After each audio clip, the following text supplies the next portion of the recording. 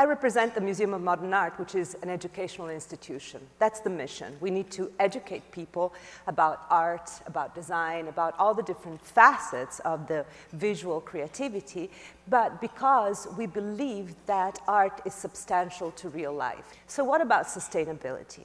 We need to inspire, sometimes in conceptual and indirect way, a desire for people to take more responsibility also when it comes to sustainability. So today I'm going to tell you a little more about what MOMA does in terms of sustainability, not talking about our internal programs for recycling and saving water and saving electricity. We're all chipping in as we should. But rather by talking to you about one of our proudest recent acquisitions, which is the @sign. So it was really a wonderful way, and we hope it will be in the future, to show what we mean by truly sustainable design. The @sign, it was born in the Middle Ages. Believe it or not, you can first find them in manuscripts by monks that used to make a ligature of the Latin preposition ad, which means two words in relationship with, to save time. You know, they were always very economical, the monks. They would go and have a curl on top of the A that signified the D. Ever since, it remained used throughout history. You can find traces in Portuguese and Venetian trade in the 16th and 17th century. Once again, it was used to connect price and quantity at the rate of. There was always this sense of connection. At the end of the 19th century, you could find it also on American typewriters. The Underwood had the @sign. It was always there, kind of underutilized, mostly understood and employed by accountants and people in the commercial arts, let's call them, once again to talk about at the rate of.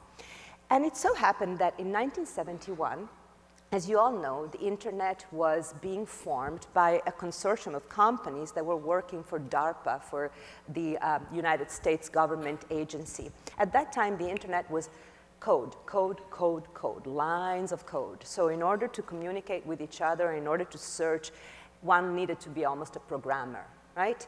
And at the beginning, the email system could be used also only within the same machine, and then machines that were connected physically. It was really interesting to see the whole evolution. But so it goes that one day, Ray Tomlinson is sitting in front of a teletype machine, and he's thinking, I need a ligature. I have the name of the person here, the name of the machine here, and then I have all these lines of code that are always repeated the same way. I need to find a way to crush them all in one symbol.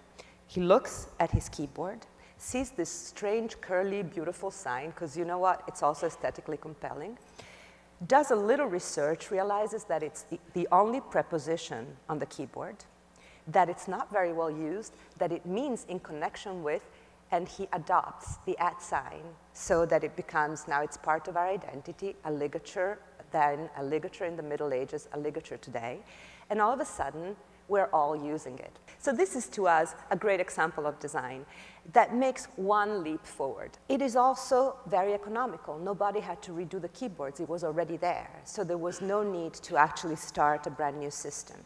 It keeps up with tradition. There's nothing more beautiful than being able to do something that is exquisitely contemporary, very useful, very functional, and yet can arc back centuries and centuries. It is an example of reuse. You know, we all are thinking that we need to reuse. There you go. Middle Ages today, we reuse it. We give it a new life. And last detail that I find fantastic, it is in the public domain. There was no need to pay anything or to ask anybody's permission to add the @sign to the collection. There was no need to take it away from anybody. It belongs to all of us. And what I always say is that it's as if a butterfly were flying, and I took the shadow cast by the butterfly on the wall and just kept it on the wall. It's almost as if I were taking one representation of something that belongs to everybody, an impossible acquisition, and decided instead to acquire it. Truth is, says who, that in order to educate people, you need to possess all these objects. Possession is a very passé concept. You, of all people, know how much more important it is to share, to use when needed, to make sure that there's not an overabundance of stuff, but only what's needed is there. And we hope that it's going to free up curators all over the world to look at acquisitions, impossible acquisitions, as a need not to possess, but just to show. Of course, there need to be rules. Impossible acquisitions have to truly be impossible. It cannot be a matter of money. That's not fair. Like, if you want to acquire something and it costs too much money, but you could have it, then, you know, it's not a fair game to play, to just tag it. But if it really cannot be had, go ahead.